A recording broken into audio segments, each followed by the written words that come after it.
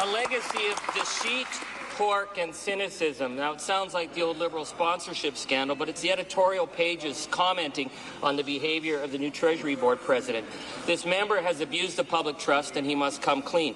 So will he explain to this House how he managed to divert $50 million from Board of Infrastructure payments, put it into a private slush fund, and can he explain why the Auditor General was unable to find any evidence of oversight or documentation to explain this outrageous spending spree? I just don't know where to begin with that question. Just about everything the member opposite has said is not the case. Here's what happened. With respect to the G8 Legacy Fund, we supported 32 public infrastructure projects. Every single dollar is accounted for to move expeditiously.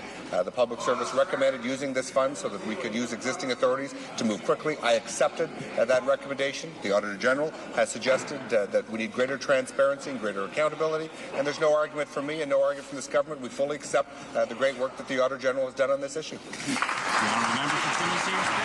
Mr. Speaker, it's not good enough that the member's hiding behind the verbosity of the member for Ottawa West Nepean. If he can't stand up and explain this $50 million spending spree, then he has no business being at Treasury Board. This government promised to do politics different. Instead, we have the spectacle of three amigos divvying up pork barrel slush funds, and he can't stand up in this House and produce any evidence or any documentation that could have stopped this outrageous Muskoka gravy train. Hey. I would encourage the member opposite to read the report of the Auditor General. He speaks about a committee of 3 people making decisions with respect to public infrastructure. In fact, that is not the case. None of the decisions with respect to the 32 projects was approved by that committee or any of the 3 individuals that served on it.